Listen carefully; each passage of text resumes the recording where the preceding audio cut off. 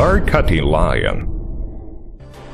The technology of overall equipment is introduced from Europe and digested and absorbed by Shanghai gradeⅠ company. Through combining with actual demand of domestic reinforcement, the company researches and develops a new reinforcement cutting equipment, which is used for cutting straight reinforcement. The cutting line has two specifications. One is 100 ton, which can realize the processing quantity of 50 ton per day. The other is 200 ton, which can realize the processing quantity of 100 ton per day. The preparation rack is divided into 3 layers and can be placed with raw reinforcement with different specifications with large storage volume. Any reinforcement can be directly taken to shear track from the preparation rack and then be sent to shear blade.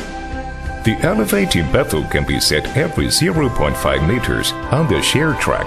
There are 24 everlasting baffles in all.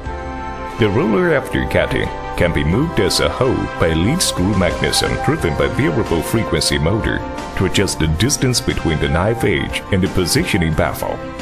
It can shear the reinforcement with different lengths. The machine adopts hydraulic shear with small volume, large shear force at high output. This system can place the sheared reinforcements in a designated multi-layer through 2 sides by discharging mechanism in accordance with different length and diameter, and it can become a hole binder to CNC bedding center to reduce the second movement. PLC control can set the quantity and specification of reinforcement and is with the function of memory storage.